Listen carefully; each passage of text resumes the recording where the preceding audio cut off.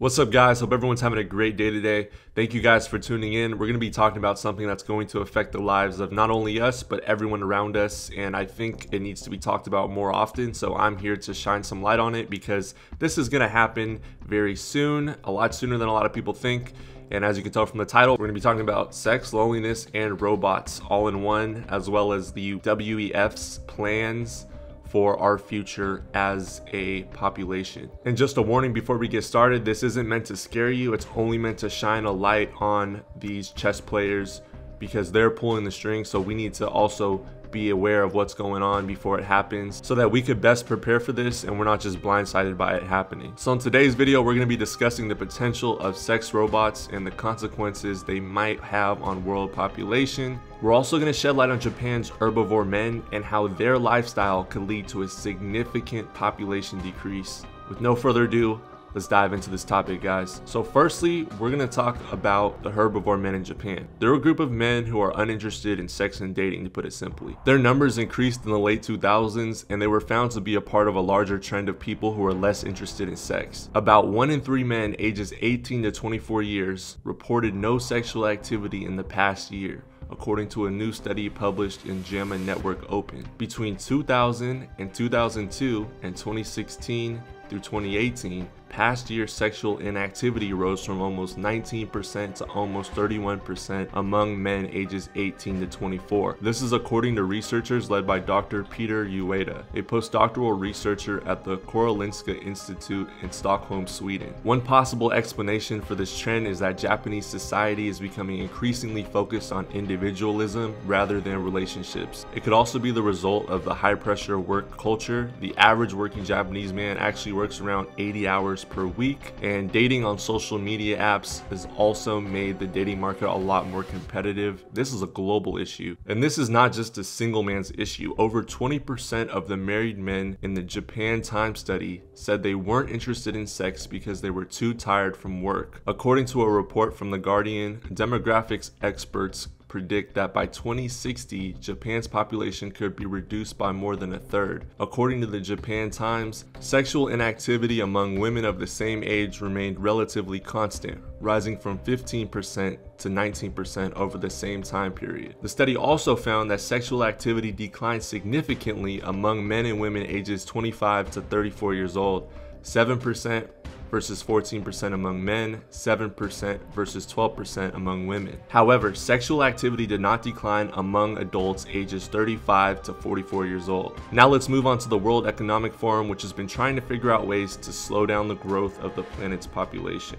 This has led to discussions about the potential advantages of artificial intelligence and robots. Klaus Schwab's right-hand man and senior World Economic Forum advisor Yuval Noah Harari recently said in an interview that the WEF considers the vast majority of the human population to be obsolete, useless, and redundant. If you go back to the middle of the 20th century, and it doesn't matter if you're in the United States with Roosevelt, or if you're in Germany with Hitler, or if you're in the USSR with Stalin, and you think about building the future, then your building materials are those millions of people who are working hard in the factories, in the farms, the soldiers in the... You need them. You don't have any kind of future without them. And now fast forward to the early 21st century when we just don't need the vast majority of the population. Because the future is about developing more and more sophisticated technology, like, again, artificial intelligence, bioengineering. Most people don't contribute anything to that, except perhaps for their data. And whatever people are still doing, which is useful, these technologies increasingly will make redundant and will make it possible to replace the people. Yes, this is no longer a secret, and they're being upfront and open about how they view us as just another cog in the machine. And if you need further proof that this is their agenda, speaking at a panel and discussing securing a sustainable future for the Amazon, Jane Goodall discussed her Trillion Trees project, part of her quote-unquote efforts to protect and restore rainforests to help the climate. We cannot hide away from human population growth. because, you know, it underlies so many of the other problems. All these things we talk about wouldn't be a problem if there was the size of population that there was 500 years ago. For the record, the global population 500 years ago was around 500 million. The global population today is just under 8 billion. In order to return to the global population levels 500 years ago, approximately 7.5 billion people would have to die, which is about 94% of the world's population. As we mentioned earlier, sex robots have been touted as a possible solution to the problem of loneliness and a legitimate sexual outlet for people who can't find partners or who may face some barriers in sexual relationships. But there's a lot of controversy surrounding the use of sex robots and their implications for society. Proponents argue that intimacy robots can help remove the thorny issue of consent, while at the same time lessening exploitation and sex trafficking, decreasing instances of predatory behavior, and perhaps even curbing the spread of STIs. But in reality, sex robots have the potential to do the opposite. A British study published in the journal BMJ Sexual and Reproductive Health revealed that sex robots might actually increase instances of malicious sexual behavior. According to researchers, sex bots might make us crave human contact more rather than lessening loneliness. They argue that eventually those who use sex robots could find it difficult to navigate a romantic relationship with an actual human being.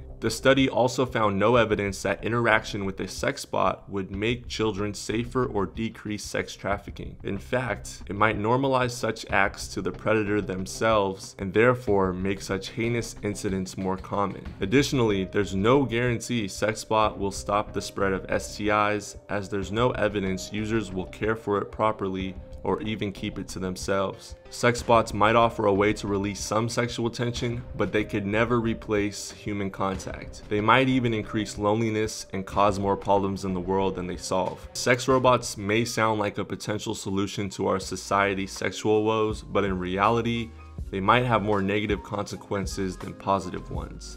It's important to remember that human interaction is crucial for our physical and emotional well-being. And while some people may find sex robots appealing, they can never replace real human contact, and I believe the advancement and quality of the robots will contribute to a decrease in population, which plays right into the hands of exactly what the elites want. Thank you guys so much for tuning in. I hope this video was enlightening and informative. If you found it informative and enlightening, be sure to drop a like on the video, share the video so more people get this information. And if you're new to the channel and want to stick around for more content like this, hit that subscribe button. See you guys in the next one. Have a blessed rest of your day.